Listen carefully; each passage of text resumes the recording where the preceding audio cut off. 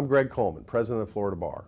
I have two things I need to apologize for today. Number one, I'm coming off a nasty flu, so my voice sounds terrible and I'm not popping on all cylinders today.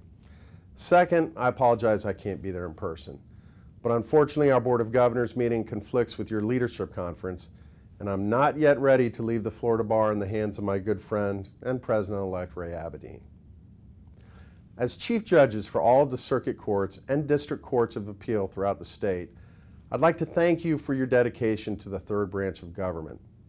And thank you for your time and patience in performing a very difficult job.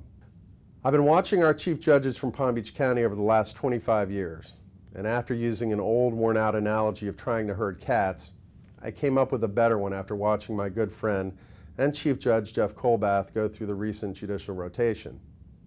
It's like trying to keep frogs in a wheelbarrow. You have my permission to use that. So again, thank you. P.K. Jamison asked me to say a few words about my priorities during this year's bar term. So when I began my bar year, my platform was technology. I'm only going to spend a few seconds talking about this today because there are two other things that I think are much more important and significant, especially to you. So, regarding technology, the practice of law is changing at an astronomical pace because of technology. We as lawyers, judges, and as a profession must get our arms around this concept and learn to address the changes that have taken place and that are going to take place, or we're going to have significant problems. If you want to read more about technology as it relates to the profession, go to our website at www.floridabar.org and you'll learn more about technology than you'd ever want to know and the changing practice.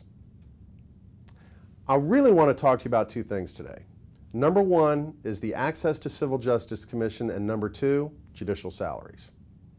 So I am so excited to announce that on November 24th, Chief Justice George Labarga signed a Supreme Court order creating Florida's first Access to Civil Justice Commission.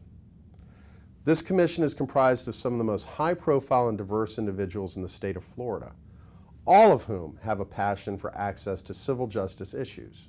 These 27 participants include Attorney General Pam Bondi, Chief Financial Officer Jeff Atwater, judges from every court in the state, representatives from both houses of the legislature, a representative from the governor's office, and other committed individuals. Importantly, approximately 30% of this commission is comprised of very high-profile, statewide business leaders.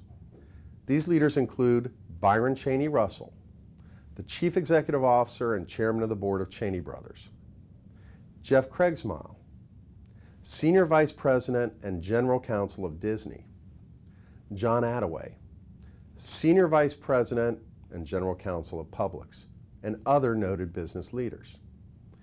It's our intention to engage the business community in the Access to Civil Justice initiative. As I previously stated, lawyers have a tendency to say, ready, aim, aim, aim, and never fire. Business leaders say ready, fire, aim. These business leaders are going to help us solve this problem. I'd like to thank Chief Justice Labarga for all of his support in this very important initiative. We'll be convening our first commission meeting in January, and I'll be reporting regularly about our progress throughout the remainder of my term as president. Lastly, I want to talk to you today about something I know you all have been very concerned about for several years. One of the primary focuses of my presidency will be to lobby on behalf of the judiciary for an increase in pay for our judges. Since I spend a lot of time at the courthouse, I see how hard our judges work.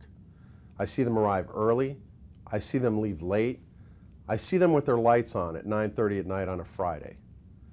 I think there's an unfortunate misconception by some of our legislative friends that our judges do not work as hard as they really do. It's my job to be your voice. It is my job to help educate these legislators about the important and tireless work that all of our judges accomplish statewide. This is going to be my number one focus when the legislature convenes in the spring. I've already begun the process of reaching out to Republican leaders to begin the education process about our branch of government so they have a better understanding going into session about the importance of an adequately funded judiciary. And what do I mean by adequately funded? Not just funding the court so that it can function reasonably on 0.7% of the state budget, but in securing fair and reasonable pay increases for a judiciary that has not seen a pay increase in years.